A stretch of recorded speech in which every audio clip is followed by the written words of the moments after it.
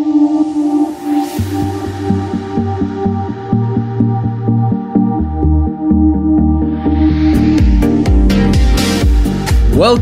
to the Moonshots Podcast. It's Friday, October 13, 2017, and we are at the almighty episode 10. Hello, everybody. I am your co-host, Mike Parsons, and as usual, I'm joined by the one and only Chad Owen. 10, Mike.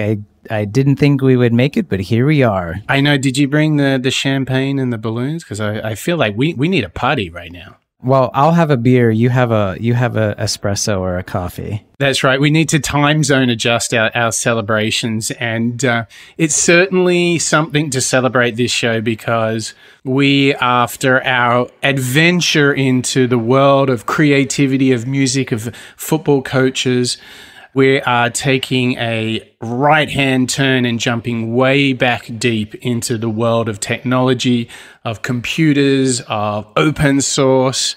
And I think we have one of the most heavyweight gurus to decode today. So why don't you share with our listeners who we've got on today's show? Yeah, someone who has been, around since the beginning of the internet, and a vocal, champion and kind of cataloger and decoder of the internet. We are going to listen to and learn from Tim O'Reilly of O'Reilly Media. So I don't know about you, Mike, but when I really got into computers, this was kind of in the 90s as a teenager. I don't know how many of those white books with the ink print, crazy animals I had lying around on like HTML and Java and even like BASIC I had lying around. I mean, what about you? I have a very good memory of some of the books that Tim O'Reilly's company has published. I actually taught myself how to develop in Drupal and build websites using Drupal, which is sort of a more complex version of WordPress, if you will. And I actually used one of the books that his company had published and literally read it from front to back and simultaneously built my own website, which was a quiz application. And it was one of the most rewarding experiences, even though I'm not really a native coder, I have to confess. I'm more of a man of the humanities than the zeros and ones. But oh my gosh, it was my great O'Reilly publishing moment. I was ever so proud of myself. What about you? Which one was the favorite one of Tim's books that you worked on? I think it was the BASIC book. That was kind of my first exposure to the deep innards of computing. You did BASIC? Are you kidding me? Yeah. I got started at a pretty early age, and it was essentially like a snake game. Like on the old Nokia phones. Yeah, I remember Snake. Yeah, and I mean the same thing. Reading the book from cover to cover. We're certainly dating ourselves in the fact that we learned computing from books, but I mean, and almost all of them were from O'Reilly Publishing or O'Reilly Media. Yes. Just for those of you that aren't familiar with Tim and kind of his history with the internet, he published the whole Internet User's Guide and Catalog, which was like literally a book on the internet. It was, not in the internet. It was about the internet. It was like a telephone book of the internet, right? In 1992. Exactly. This is, kind of pre-Yahoo, Alta Vista, pre-Google, all of that, where he listed all of the interesting places on the internet. Yeah. And he would later convene many different people for many different reasons. In the late 90s, he kind of organized the meeting where open source software, that idea was kind of born. He organized that. Like, let's be clear. He brought everyone together to define open source. Like, that's pretty major when you think about how many companies such as Amazon and Google and Uber all use open source technologies in their platform stacks. Yeah, and then after the dot-com bust, he organized the Web 2.0 conference and again gave birth to the idea of Web 2.0, which he saw as a way to revitalize the kind of dead or dying industry. Yeah, and it was scary days then. I don't know if you remember, but I had gone to Amsterdam to do an internet startup in 2000. And, the stock market crashed. And by 2002, 2003, it was bleak. Like all the internet projects had died up and gone away. And he single-handedly not only put this conference together, but it actually, much like the term open source, the term Web 2.0 really captured the next 5 or 6 years of internet technologies, really before mobile took over. And he once again was the creator, the instigator of this idea. But the crazy thing is he's done so many other things. We have to talk a little bit about his involvement in the Maker movement. He was involved in the Maker magazine. There's the Maker Fair, which are huge down there on the West Coast. And that's that's a whole movement outside of technology. And have you been to one of these Maker Fairs? They are crazy. No, but I must say that I'm very curious about dabbling in 3D printing. I think that's going to be my next money sink pretty soon. Sink away. Yeah. He also has his own technology firm that does investments, Alpha Tech Ventures. And I won't bore you with the list of companies that they've invested in, but it's the who's who. So let's just back up before we get to his latest projects. He wrote the first catalog of the internet. He was absolutely critical in the coining and the phrasing and the defining of open source software. He then went on to define Web 2.0. He instigated the Maker movement. He has a successful ventures firm. Now, why don't you talk a little bit about what he's doing for redefining government in the information age? Tim's a very socially conscious person, and he wants to leverage technology to make everyone's lives better. And he sees one of the best ways to do that is in government. So he created Code for America, which is very similar to the other Blank for Americas, where it's a year-long program, devoted to bringing technology and innovative software into government and into civic service. Yeah, so you can go, if you just Google Code for America, you'll find that project, which is truly having impact on the way government operates in a digital world. So here's an interesting question for you, Chad. Like, if you were to try and think of who else can achieve sort of grandmaster status when it comes to the internet and software and computing, like, who's up there with Tim O'Reilly? Who do you put in the same league? Well, he has an interesting vantage point because he didn't found a technology company. I think you said it best. He's kind of like your favorite professor on the internet. Yeah. But I think he's been there, since the beginning. Has seen the founding of Microsoft and the founding of Google and Yahoo.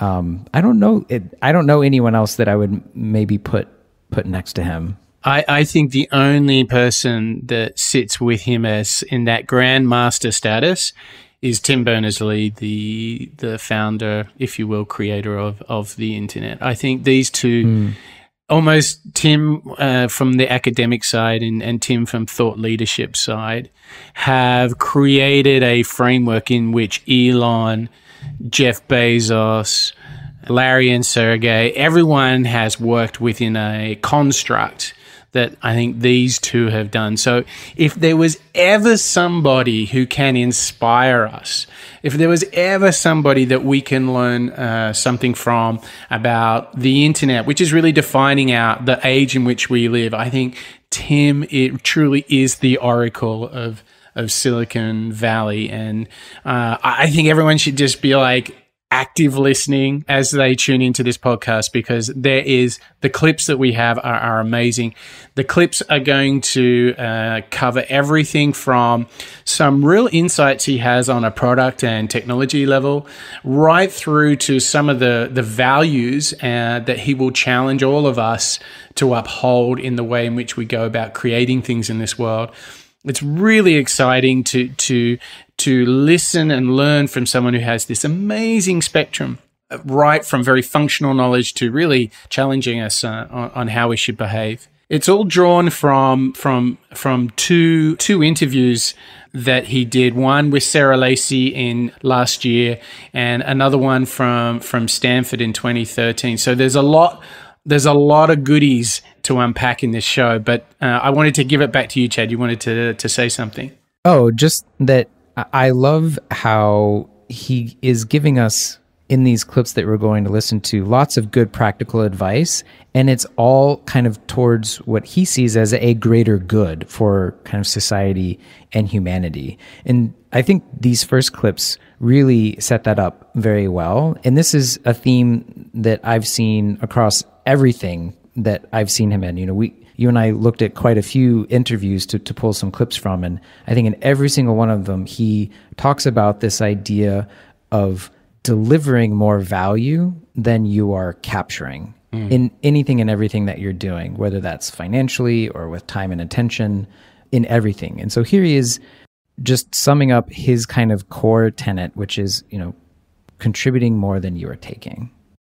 In any ecosystem, if you take more out than you put in, the ecosystem eventually depletes. And I guess the phrasing actually originally came back in 2000. We were having an O'Reilly sort of executive retreat, and I laughingly said, I've had more than one internet billionaire tell me that they started their company with an O'Reilly book, and basically they got billions of dollars and we got $35. and Brian Irwin, who was at the time my VP of marketing, said that should be our slogan: we create more value than we capture. Companies again and again make that mistake of trying to say, well, we just it's really the growth fallacy of Western civilization in some sense, that there is some ability to go on growing forever. And eventually you start consuming your children, you start consuming your ecosystem, and then innovation goes somewhere else. Yeah, I mean, this is really powerful thinking, because it really, I think, is the divider between the industrial age and the information age. In the industrial age, we were all about secrecy and silos and building walls. Whereas the recipe for success in the information age is all about collaboration and sharing. And it's the classic thing of like people not wanting to share their idea because someone will steal it. What he's talking about is get out there, create value, give stuff away, and just don't take more back for yourself, because what happens is you end up running out of space and you start, as he says, eating your children.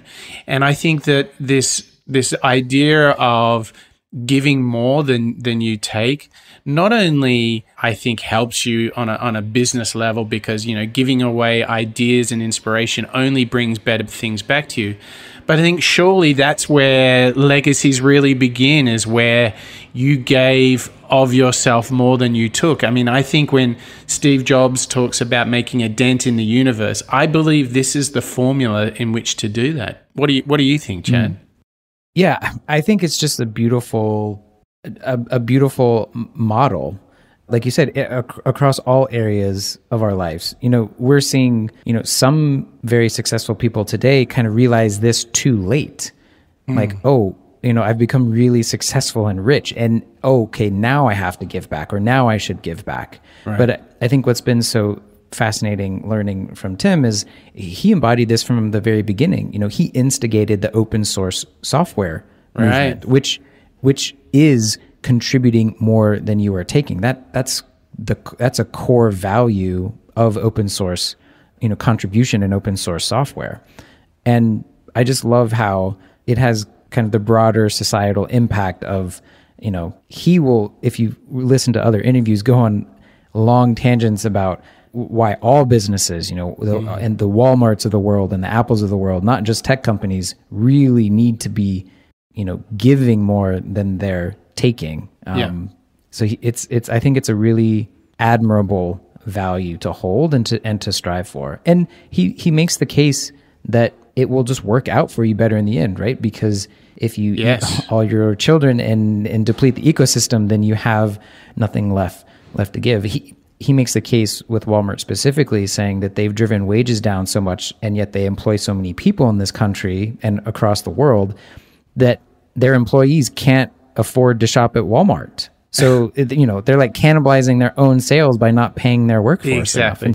Exactly. And I think what's interesting for me is starting to apply this thinking to ourselves and trying to inspire our listeners on how they can do it. And I think the first thing I would recommend to everybody is, I'm sure everyone listening to the show has an expertise in something.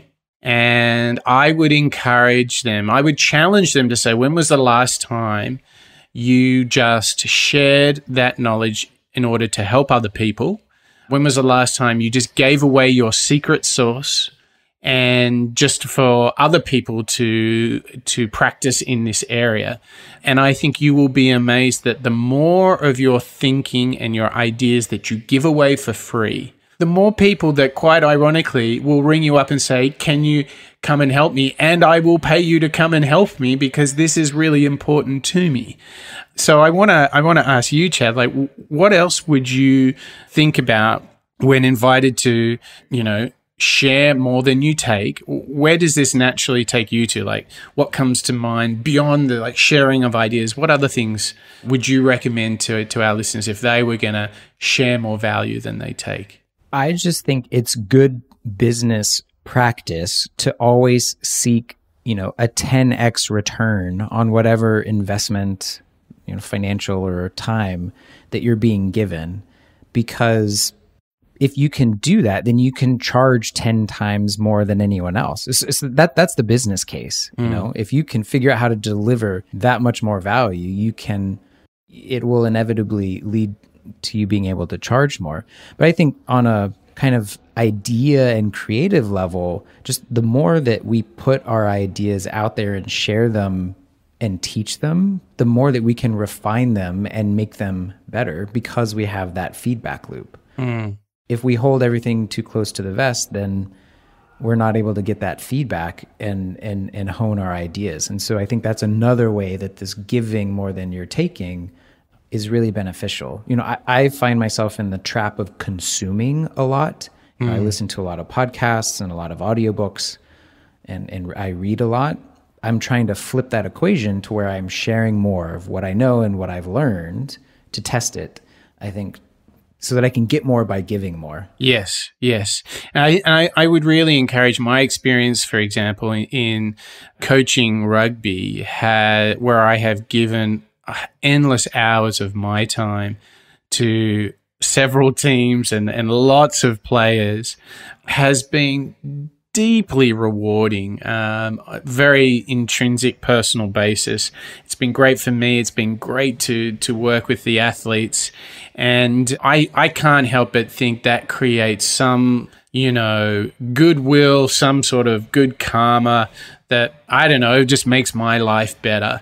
And I imagine that it has an impact on how good I feel in the office and when I'm working. And I'm sure that creates some little halo of goodness that follows me. But there's an interesting thought in this, which is that it's not just the sharing of ideas. It's not just talking about it. It's also getting the job done. And this next clip really speaks to this. This is Tim talking a little bit about startups often get things started, but there's more to it than that. So let's have a listen to Tim O'Reilly talking about going beyond just starting something. Well, I guess what I'm thinking is I would guarantee you there are a lot of startups that at bottom are, wow, we can raise some money, we can build something, and then somebody will buy it, and we'll be rich and we'll move on to something else. I mean, how different is that when it really comes down to it from the guys at Wall Street? We can make this financial instrument. We can sell it to a bunch of people. There are pitches that don't have the kind of conviction that says, I want to work on this, for a long time. And great companies really are ones that, aren't just startups. Somebody said, we don't need more startups, we need more finish-ups. I think about, that notion of I'd love to see more Silicon Valley companies that are setting out to build an enduring institution. When I started O'Reilly Media, back in the late 70s, people would say, well, who do you want to be like? And I say, well, if I had my druthers, what would be super cool would be to be like Oxford University, still around after, 1,200 years. Wouldn't that be awesome? Oxford, I love it. Yeah, he doesn't have high hopes, does he? He just wants to be around for 1,200 years. Like, come on, how amazing is it? What a contrarian point of view to have when you're in the heart of the technology world, where everyone is short-term and in a hurry. And he's an investor. Yes. He's like, 1,200 years, that'd be a good start. What did he say? I'd have my druthers. Yeah. I love this contrarian point of view. I think my mind goes straight to here. We need more finish-ups. When I get very cynical and see, the latest app or startup that's gotten funding, and it's like, do we really need a subscription green smoothie in a box service? Like, is that really necessary? Well, I'll tell you something that's really interesting, Chad, when you talk about that. There's this app called Blinkist, right? And which summarizes books. And, you and I both love learning. So I'm like, literally this week I've been, okay, I'm going to get into this idea of book summaries because I'm finding it really hard to make time to get into books and finish them. So Blinkist, just to set context here, is a fancy app, lots of fancy advertising. I download the app and it is a terrible user experience. And I'm like deeply disappointed because I'm like, I'm getting in this app and I want to learn. I want to devour inside information. I want to trigger my mind to how I can apply this to things. And I'm like trying to search books and the search function's a bit loopy. And then I'm like trying to go through the book and stumbling on so many user experience points, to the point at which I then look for alternatives. And then I find this quiet, humble, beautifully designed, thoughtful application called InstaRead. And it goes 10 times further than Blinkist. But it doesn't have fancy ads. It's not shouting from the rooftop. It's not in a hurry to pay back and liquidate and have this moment of IPO acquisition. They're just making beautiful, handcrafted book summaries in audio, in text, even visualizations and little infographics. And to me, the fact that people are still building great, well-crafted product, who are building more finish-ups is really inspiring. And I think what's so amazing is Tim is doing this, yet he's sort of he's running against the flow of the entire universe that he's at the center of. I find that such a great characteristic that he can think different in the middle of the storm.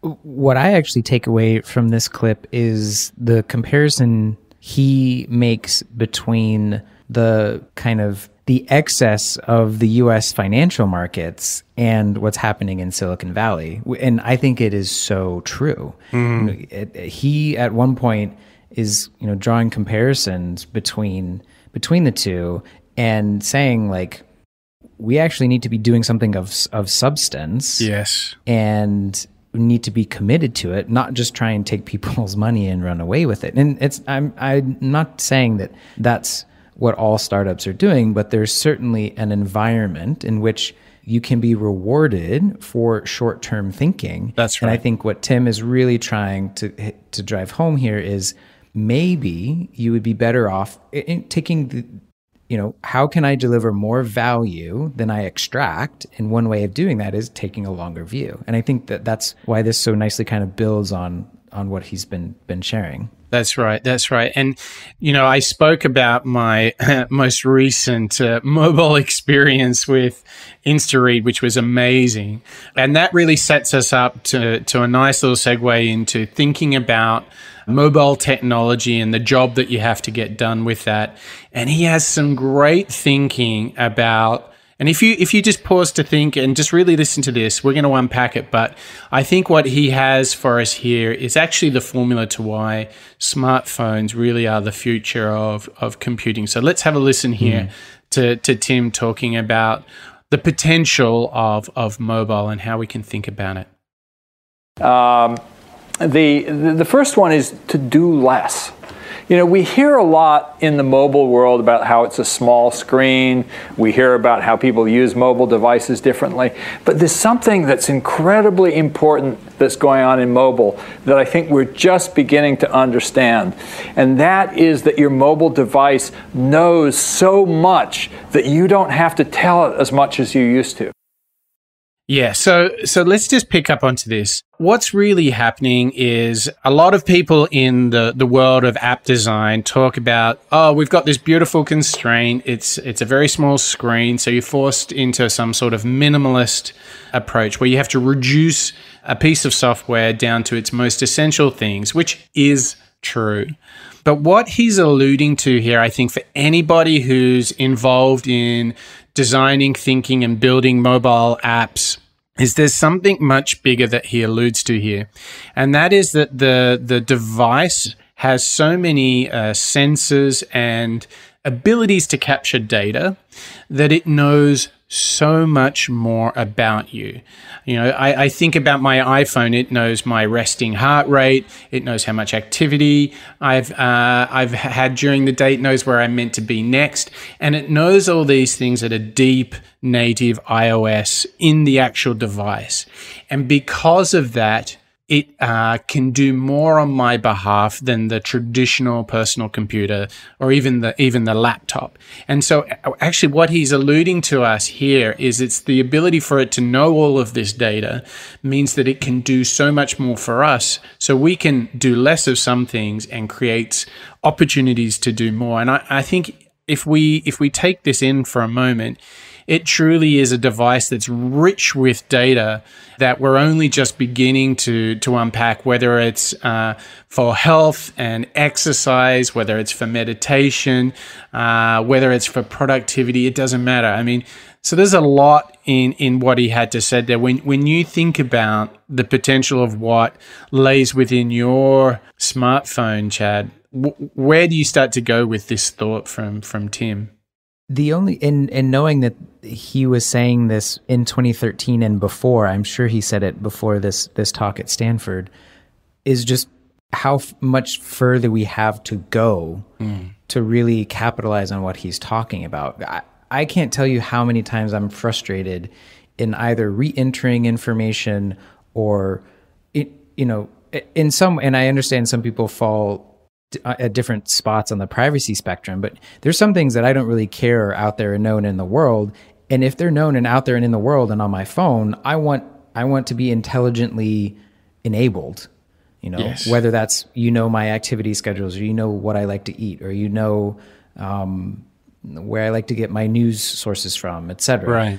Right. I feel like so many developers haven't quite unlocked that. Yeah, and the ones that are will be very, very successful. And there is still so much potential that is yet untapped. And I'm really excited to see kind of where we're now bringing in artificial intelligence and the idea of these big data, open data stores, like where that is going to go. Right. So let's unpack it for a bit, because I think what you've just done for us is get to where the opportunity is for anyone who's thinking about their next mobile app or software. The real shift, and we're going to get into this later in the show, it's how you work with the data that's collected. We're obviously collecting a lot more data. And at the heart of this, you've probably heard of like machine learning and artificial intelligence, or even more classically, algorithms. Any of those three things are just tools in which you're trying to process, understand data, and shortcut what would manually for humans take an enormous amount of time to do, and try and unlock new value by processing data, generating insights. And when it's at its best is when technology now crunches through the data and not only presents you with an insight, but lets you take action based upon it. And the more of these things that happen without your intervention, or, let's say hard work to process, this is where the new exponential value of technology is. And actually, Tim speaks to this later on the show, so we have to stay tuned for that. But this is really the opportunity. So when you think about that spectrum of crunching data, when you think about trying to create an insight and then produce an action, this is the full spectrum of new opportunities to innovate. And I think there's a world of possibilities inside this, don't you? Yeah, and there's two things that I want to say here. One is Tim follows up talking about this in that the actual physical mode of using a smartphone is so often hunched over staring at the screen. And I think what he's alluding to is how can we put the phone away or keep it in the pocket or have it in a different use case and have it work. Everything from I walk up to my vehicle and it starts and unlocks and starts playing my playlist that I was listening to on my headphones. Those kinds of things. I understand there's a lot of hurdles that have to be overcome to make that sort of thing happen, but that's really where I think these opportunities lie in to be able to capitalize in this opportunity. The second one is I was just thinking about your Blinkist and InstaReads example. I know Amazon would hate this, but if you're browsing the Amazon book page and InstaRead has a summary of that, I would love to know that. And then so that I either get a notification there or I'm back in the InstaRead app, it would say, hey, you looked up this New York Times bestseller. We have a summary of that. We've already downloaded it for you, and here you can listen. I just want to build on that. In this use case of moving towards book summaries, I think what I'm doing is completely reordering how I read.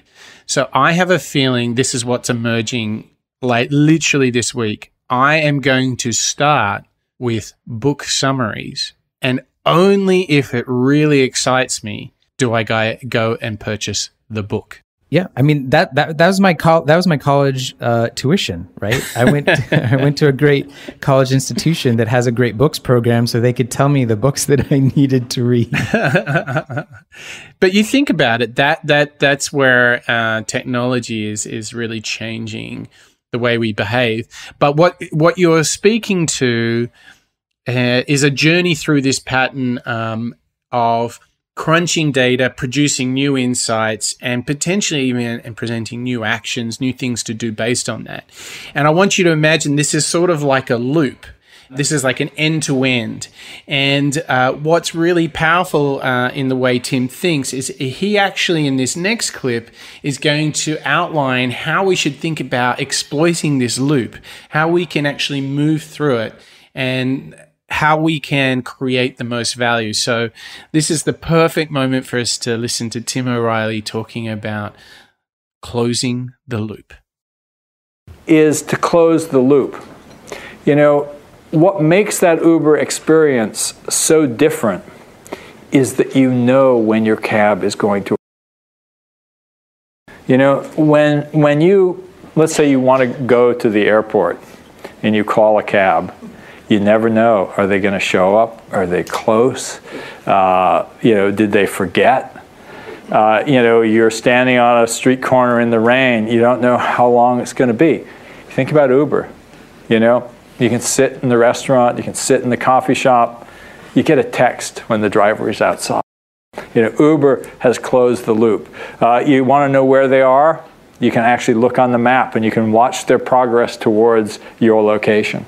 Uber has closed the loop. And I got that framing from Chris Sacca, who's an early investor in Uber. He was also Google's head of special projects for a long time. And he said, what I learned from Google is to only invest in things that close the loop. So how true is it that once you've ordered your Uber, it's the period between ordering the Uber and getting in it? That's when you're using the app and that's when you have the most heightened journey in the experience. Because once you're in, you close your phone and you're in, you're on the way. But it's so true. They do close the loop, don't they? Yeah. The interesting mental model that I have held for a long time, I call it the information gap. There's just this natural tension. You know, if you open this information gap, okay, I ordered a cab, but where is it? Now I don't know. I'm worried. You know, it kind of activates the lizard brain, the kind of like fight or flight. It's like, oh, I don't know. You know, there's all this uncertainty. Yeah. And anything that we can do to close that information gap is like a huge release. And I think actually psychologically and chemically, like neurologically, there's like a release of chemical that's kind of like soothing to you. Yes, so, yes. You know, although there's this one thing, Chad, I have to interrupt you. Do you ever have this thing where you're watching the route that your Uber's taking and thinking, why is he going that way? I always have this thing like, that's not the best way to get here. I mean, that's how small the concern is now. You're now like trying to ESP navigate your driver, like, what are you going that way? Yeah. But I think what Tim is calling out here is like a very powerful psychological force. And I think others have talked about this in terms of like a viral loop of just if you can create these kind of reinforcing and reassuring loops, as Tim is saying here, you know, closing the loop, it actually makes the experience so much better. And it does. You know, he's using Uber as kind of as an Uber case, if you will. But I think anyone that is, you know, designing a user experience should really, you know, take this model to heart. Yeah, and I would also look at Airbnb. I think they do an amazing job of closing the loop on staying somewhere. And, you know, they're expanding that into experiences now. So, I mean, world's their oyster, if you ask me. Lots of loop opportunities are swimming around in our universe. So let's just think about some of the cool stuff we've still got coming up. We're really going to move into all sorts of mental models about shifts between data and software. We're going to think about, you know, workflows. But I think what's really exciting is on the other side of the spectrum, Tim's got lots of thoughts on how we should prioritize our time and the things that create the most value in the universe. So there's plenty more coming up. Now, if you're interested at all on finding the full-length interviews that we've taken clips from, you will be able to go to moonshots.io, where we'll have fabulous show notes with all the details and all the links there. So make sure you go and check that out. Before we get into the new clips, we should showcase Tim's new book, which has literally just come out. I think, do we have to confess that neither of us have had the chance to read it yet, Chad? Well, it did come out just 2 days ago. Oh, that's fair. Fair. It's called WTF, or What's the Future and Why It's Up to Us. And like I said, it just came out 2 days ago, and Mike and I have not had the chance to read it, but hopefully you have learned a lot from Tim thus far on this episode and will be encouraged to go and check it out. Yeah, and I would think from everything I understand about this one, it's really a positive and inspiring view to the future, which is exactly where Chad and I are coming from. So this is like, you know, going top of my book summary list. Notice that, book summary list. This is really right up our alley, and we would really encourage everyone to dig into Tim O'Reilly's work. And if a book feels like too much, he's pretty active on Twitter. So you'll find him there as well, but no doubt that'll be a really satisfying read, regardless of how you read it, how you digest it. So, yeah, and based on some of the reviews and just from what I know of Tim, you know, I think he will talk about things like the new gig economy, how artificial intelligence and machines fit into the new economy. You know, a future of work where we're not just being replaced by machines or artificial intelligence. These are all things that he has been thinking about for a really long time. And I'm hoping that when I dig into the book, he goes into those sorts of things in more depth. Yeah. He really has a lot to offer. So, Tim O'Reilly, what's the future and why it's up to us? So just grab it from your favorite source. So now we're going to go and jump into the second half of the show. And what's really interesting is you're already starting to see that whether you're talking about closing the loop on a software experience or creating more value in the world, Tim's got lots of thinking to offer us. So now we're going to go and run riot through a bunch of ideas that were really exciting to discover. So let's kick off on a really big theme of his. He talks a lot about value. In this next clip, he's going to talk about how we prioritize our efforts and what problems we go out to solve in the world. So let's have a listen to Tim O'Reilly talking about working on stuff that matters. When we started working on the open source movement, it was because we said, hey, this is this really important thing that nobody's paying attention to it. But we sold a lot of books because we told a big story that mattered to all those communities, that we made them proud of who they were, that we made the world know who they were. And it was great marketing for us. It was great because we were helping others and we helped our own business. Web 2.0, a lot of people don't realize this, but the reason why we started that marketing campaign was because after the dot-com bust, a lot of our customers were out of work. And we actually had our strategic goal in 2003 to reignite enthusiasm in the computer business.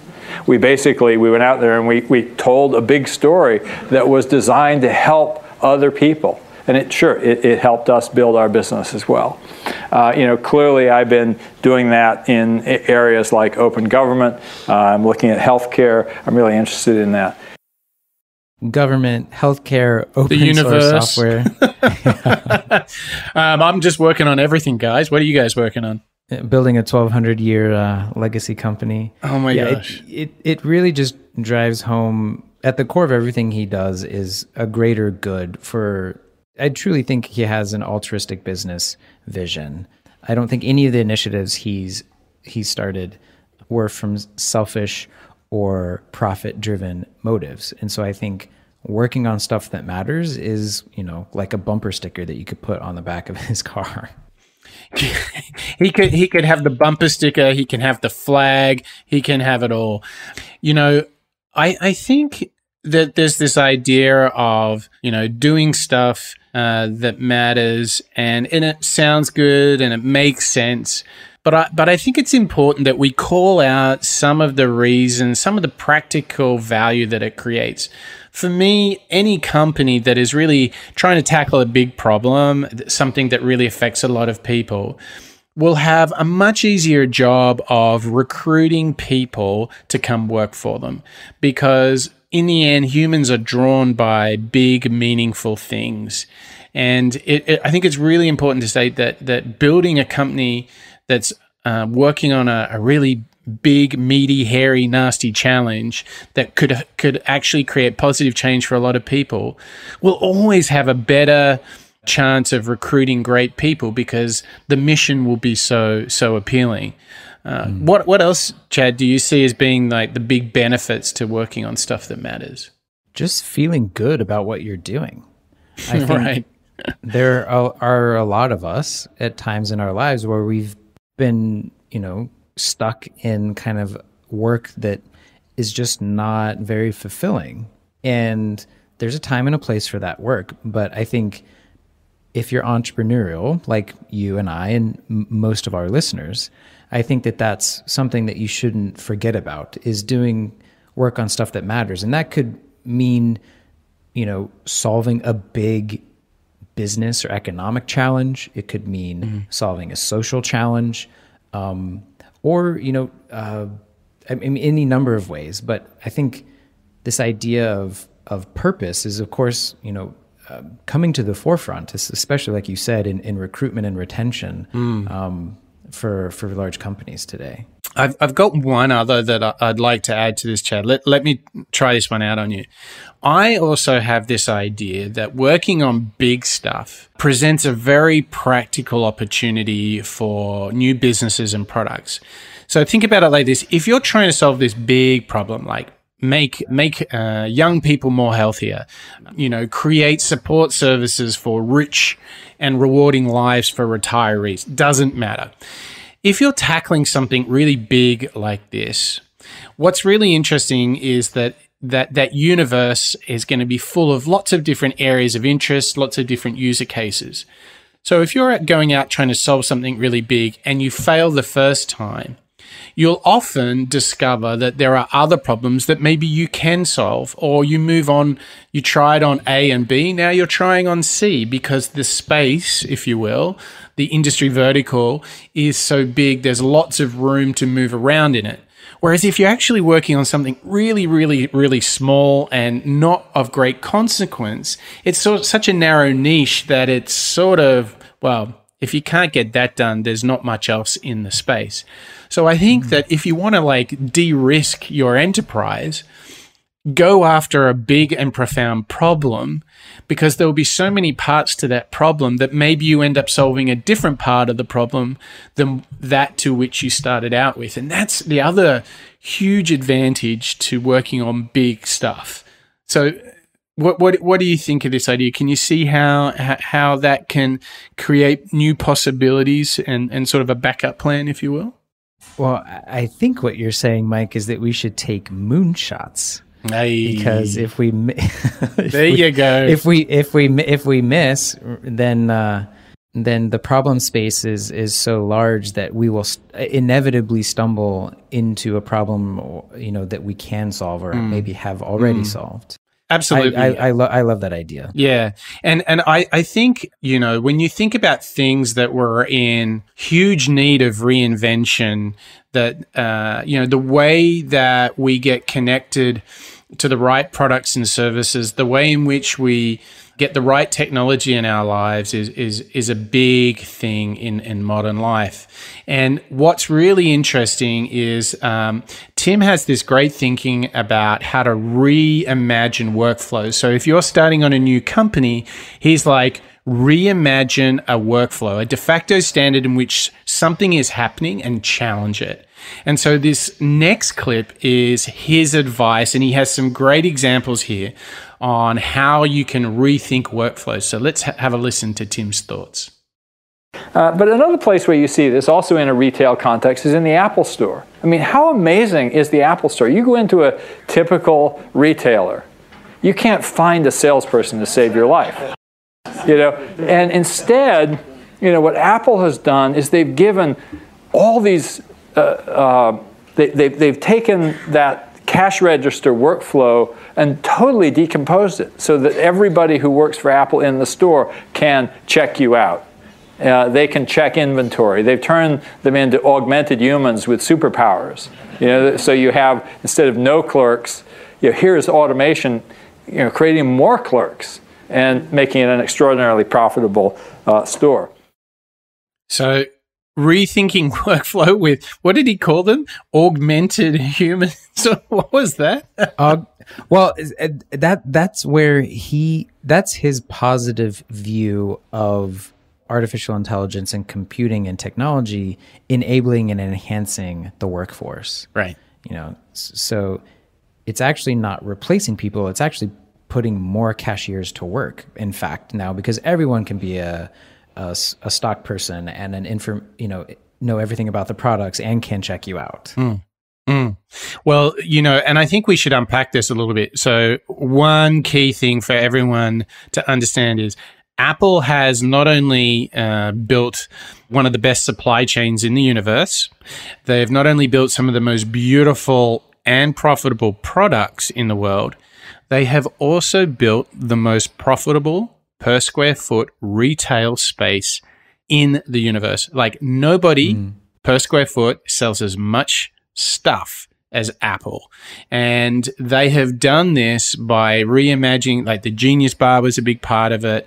the design, and what he's quite rightly pointed out, it's a fabulous point, is they have armed it with all these fresh, hip, young-looking millennials with their bright-colored tees, but it's actually what they're armed with, which is an iPhone and like a Stripe card to check you out, so everyone can check you out rather than the traditional have to go to the cashier.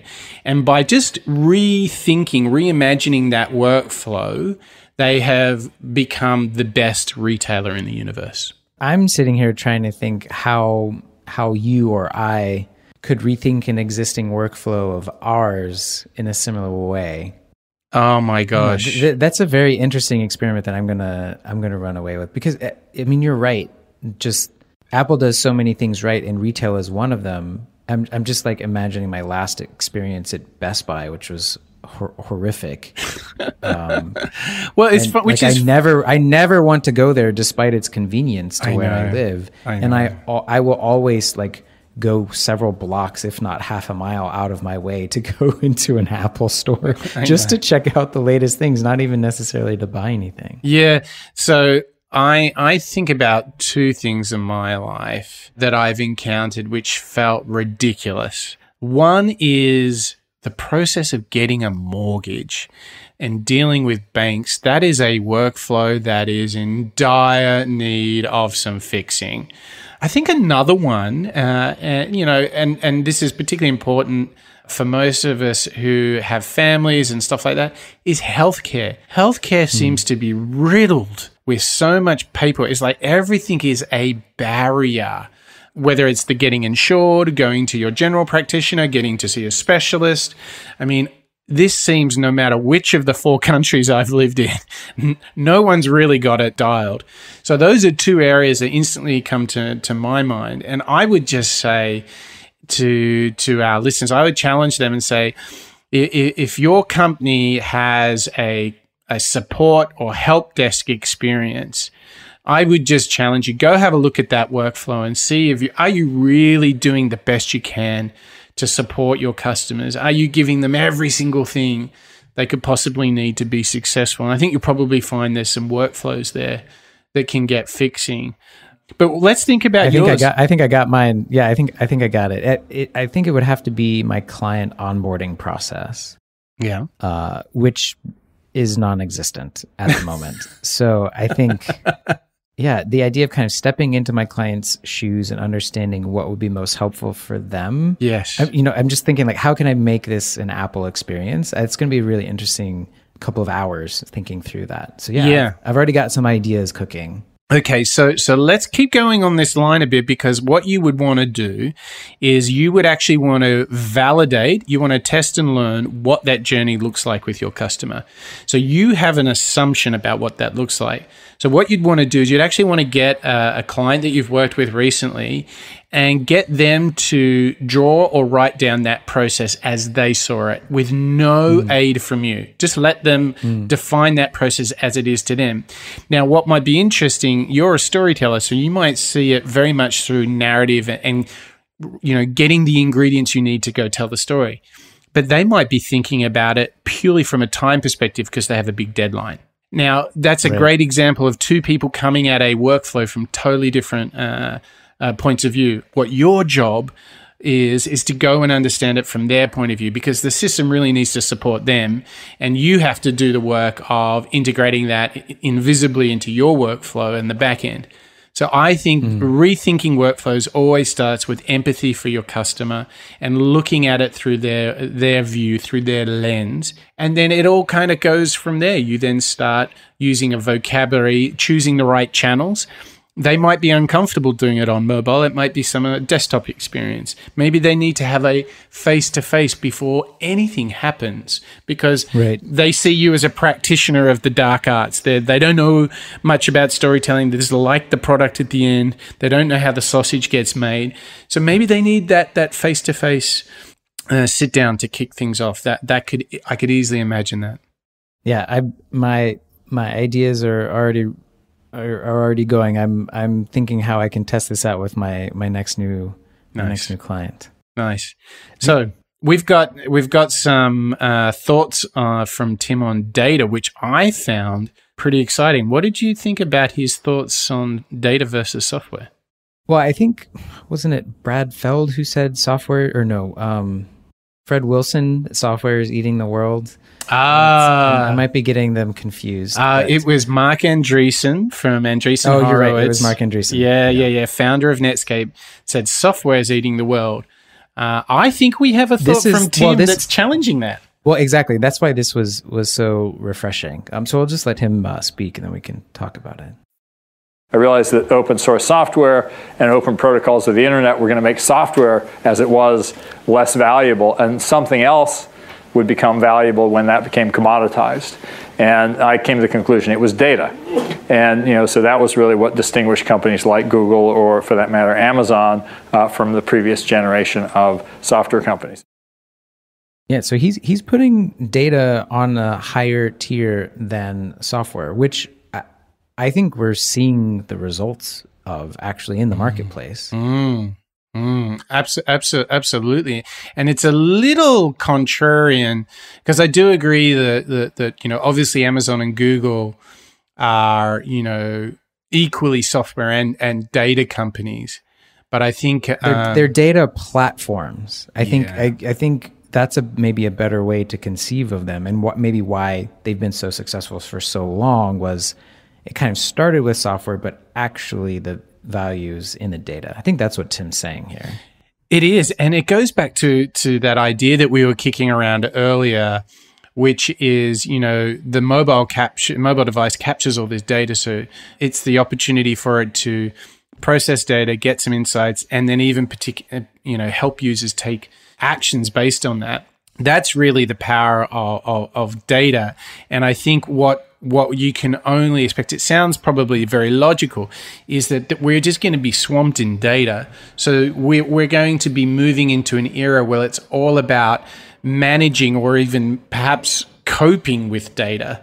But the best services and products of the future, I think, are those that are going to help us get the most out of the data. And so you can think about so many parts of your life now that have data as a component, and it's going to be less about capturing and crunching the data, and the services of tomorrow, the products of tomorrow, are going to be doing something with the data and doing it for you, so you don't have to process it, because naturally computers can do it 10 times better than humans.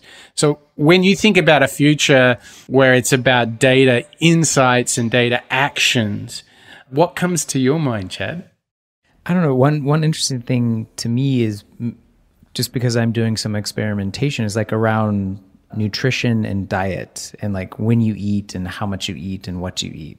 I think that has such a huge impact on your health, that as we're getting more data and we're understanding more about the correlations, I would just love, if Whole Foods / Amazon knew what I was ordering and eating and kind of when, then it could help me just do it in a more optimized way. Like, say I'm really active and I need more calories because I'm training for an event, because it knows that, because well, I'm not on social media, but if I were, it would know that, I'm training for a race, or it's seen that I've registered for this race, or it knows that, I have this like beach party or whatever that I'm going to, and I need to, shed a few pounds. That's one thing that I think there's been a lot of playing around in the health and fitness space, but I haven't seen very many concrete, like visceral benefits to it yet.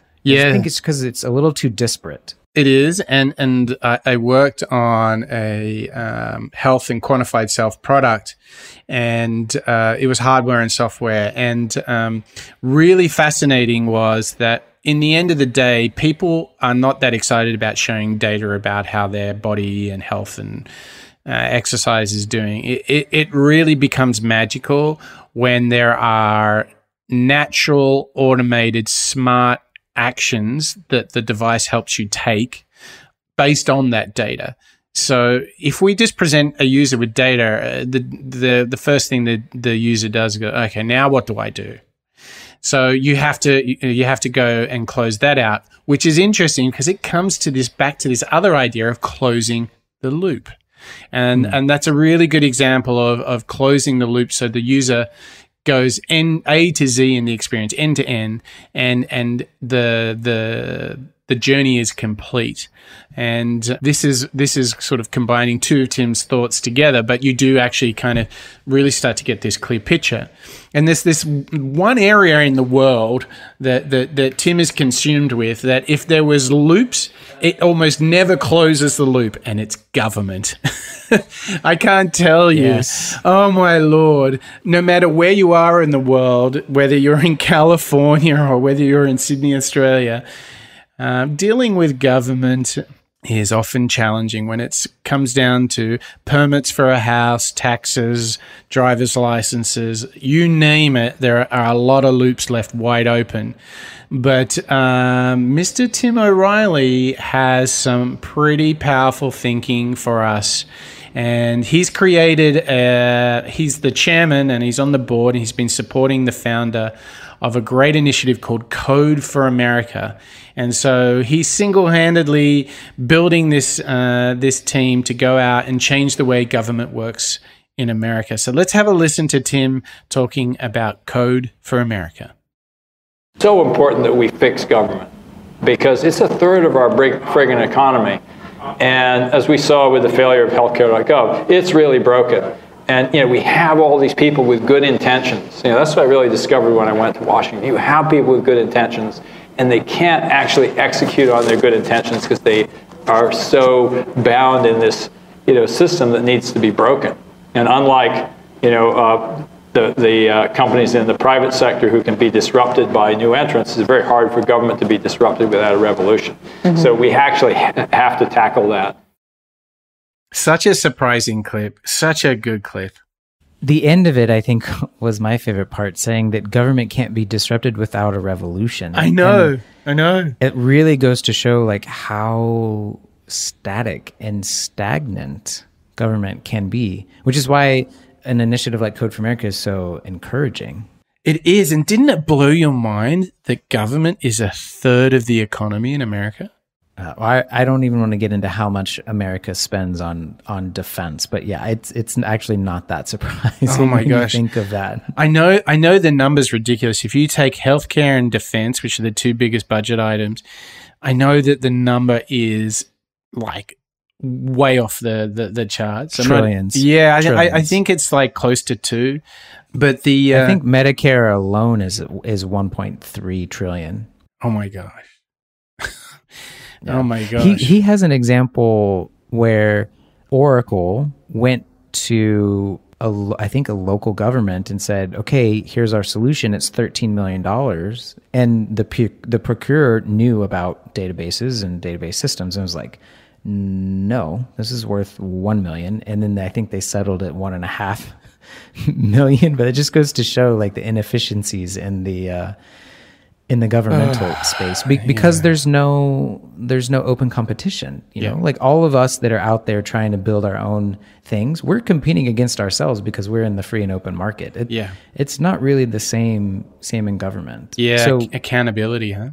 Yeah, and this is Tim he's walking the talk here. He is providing more value than he's capturing, and he's working on something that matters to everyone, right? Because we're all in a government of some form or fashion. Yeah, and how inspiring is it? It's a guy that has made the first catalog of the internet, pivotal in the creation of open source software, defined the web in the 2000s with Web 2.0, created the maker movement, has a prestigious venture firm, and now he's just going to solve government.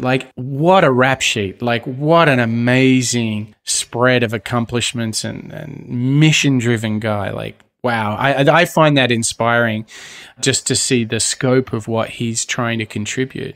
Yeah, I am going to pick up his book. I mean, I'm going to order it on Amazon as soon as we get off the call here. It's one of my favorite things about him is really, I had no idea kind of how socially conscious he was in everything that he's doing. But if you look at everything that he's done, it's rooted in that idealism and fighting for a greater good. And so this last clip, I think, is just a great summation of Tim and his philosophy and his outlook on life. So here is our final clip, Tim's parting words for us this evening. People love to be challenged with idealism.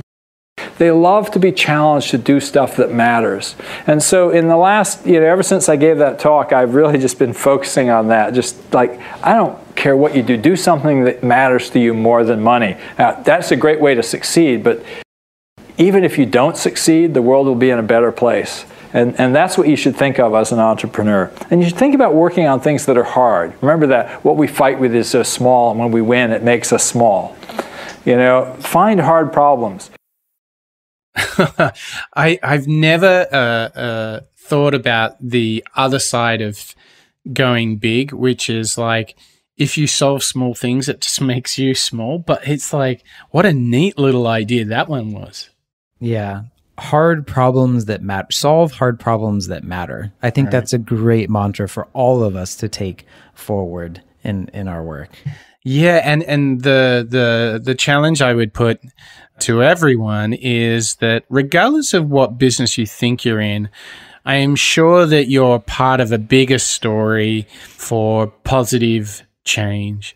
And I would challenge everyone to go out and take some of these amazing little bits of wisdom from Tim about creating more value than they take, closing the loop. Like it's almost an entrepreneur's end-to-end tip book, isn't it? More finish ups, work on stuff that matters, reimagine workflows. Actually, if you start to look at what we've been able to pull together this show, it really is a comprehensive list of wisdom that you can employ to create a company that really is a force for good, isn't it? Yeah, and from such an interesting perspective, again, he didn't start a tech startup. He started so many kind of grassroots, community-driven groups and organizations, and ran kind of a media empire that is essentially just giving away, like he said, he's giving away billion-dollar ideas in a $35 book. Yeah. And how he's so at ease with that. He's like, isn't this funny? We charge 35 and they make 35 million. Ho, ho, ho. Like, it's just jovial, and it's almost mission accomplished for him. Yeah. Yeah, it's really hard to dislike him, that's for sure. But I just wanted to, again, ask you, Mike, there's so many great tips here. What's one thing that's got your mind cooking that you're going to take into this weekend and next week and noodle on? Will you let me choose two? Am I allowed? Sure. Okay. Sure. Okay. I think I can't move off the thought of creating more value than you take, because that's probably been in my career thus far one of the biggest learnings. I probably was more on the particularly on the not giving away your ideas kind of that kind of thing. And I've just loved the idea of giving away your ideas, sharing with others, making this show with you is all part of that. In fact, giving away these ideas, this formula for innovation, this formula for moonshots to our listeners is deeply rewarding for me. So that one has been reinforced. And if I go to a more pragmatic product design kind of thing, I really like the rethinking workflows. Me too. There's something in that just, there's so much crap that just doesn't work properly. So just go fix it, Yeah, exactly. That's the one that's got my gears turning for sure. Yeah. That and kind of where he closed, I'm paraphrasing, but solve hard problems that matter. I think that's a great mission for myself going forward. It is. And I think what's important is there's a lot of follow-up work for our listeners on this. If any of these ideas have spiked your mind, please go and check out the show notes, because we'll have a ton of links there, obviously to the book, but to the video interviews that we pulled these clips from. And we'll have lots of other links with goodies from the show, and you'll find all of those at moonshots.io. And you'll find lots of other little goodies on the site as well. And I think, we're kind of shy, and we need a positive reinforcement, Chad. So I think we need to remind go on folks. iTunes, leave us a review. You don't have to give us a 5-star review, but we do want to hear and know that you listeners are out there and enjoying the show. Those of you that I have connected with, it's been great to get your feedback. Mike and I are incorporating that right into the show, everything that you're sharing with me. And, I just wanted to give a shout out to our global audience. We have people in your neck of the woods in Australia. We have people in Northern Europe. We have people here in the States, Eastern Europe. I'm just so thankful and grateful for all of you kind of going on this journey with Mike and myself. Hopefully, as we share more than we take back. All we're asking is just, for your feedback and to let us know what you think of the show.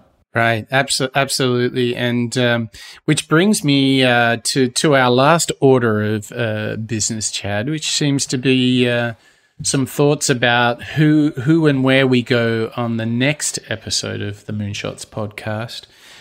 Tim is a hard act to follow. I feel like we've got to do some sort of pivoting, because it would just be unfair to anyone similar to him trying to compare to that wisdom. Who's tickling your mind? I kind of like we've not done Apple yet. Obviously, the big one would be to do Steve. I've got some biggies for Steve, but I'm not ready to do him yet. I'm wondering, what about Angela Arendts, the head of retail, who was formerly CEO of Burberry, but she moved to Apple. She's a really smart cookie. That she could be great to do. Yeah, I have just seen more and more of Arianna Huffington in the news lately, and I think she's doing some really interesting things, especially being on the board of Uber. Wonder how she feels about that idea, because she literally joined just before the whole thing imploded. Yeah, exactly. But also Bill Gates, I think. He's another big one, and I think where he is in his life right now, I think that we could get some really interesting ideas to be able to share with our audience, just because of where he began and then kind of where he's been really for like the last 10 years. He's been able to be removed and I think have a different perspective on the new tech world he helped create. So I'd be very, very curious to dive in and see what he has to say. Oh yeah, I love that idea, because obviously he has not only Microsoft but the foundation. He's done great work there, and what's really cool is his wife has been very involved in that. So I'm liking a lot of that. So I think you may have just hit the nail on the head. We could do Melinda and her own show even, I feel like. She gets her own show. Yeah, I actually think you're right there. The other thing to keep in mind is there is one of the all-time greatest tech interviews ever, which was Recode, who we love. I've used some of their interviews previously. They managed to get Bill Gates and Steve Jobs on stage together in an interview. And I've only seen clips from that. I will have to watch the whole thing. Oh my gosh, it's so good. So we got plenty there. I'm also thinking down the track, there's a number of great investors: Peter Thiel, Paul Graham, Sam Altman, Chris Sacca, who was mentioned on this show today, Mark Andreessen. Those guys are good. There's some tech founders, obviously Larry and Sergey, Mark Benioff from Salesforce, Jack Dorsey from Twitter. We got some good peeps. The other one we should consider doing is Stacey Brown Philpott, who's the CEO of TaskRabbit, which just got acquired by IKEA. Oh, right. Yeah. That would be a good one. Yeah. So lots of goodies for everyone to listen to in the coming listeners. If you have an opinion, please let us know. We can throw out a lot of names. And we need a big list, because it has to last us 1,200 years, right? Yeah. At this rate, we'll need like 10,000 people to go 1,200 years. Yeah. So that's a wrap, I think, for the show. A deep and meaningful hug across the universe to all our listeners. We really do appreciate all your feedback, your likes, your clicks, your listens. Please come get to know us on moonshots.io. We're going to have a great show next week. Really looking forward to that. So for me, Chad, I'm once we finish recording, I'm straight down to the gym. What's next in your part of the woods? It must be almost be dinner time, I would imagine. Oh yes, my wife has dinner waiting. I will be walking home from my office with the dog. Speaking of wives, I just wanted to give a shout out to Bridie, who is doing lots of wonderful things behind the scenes for Moonshots. So thank you. It's a team effort. It's a team effort here at Team Moonshot. Well, you have a wonderful afternoon, Mike, and I will speak to you next time. Okay, Chad, thanks a lot, and goodbye, everyone, and we'll see you next show.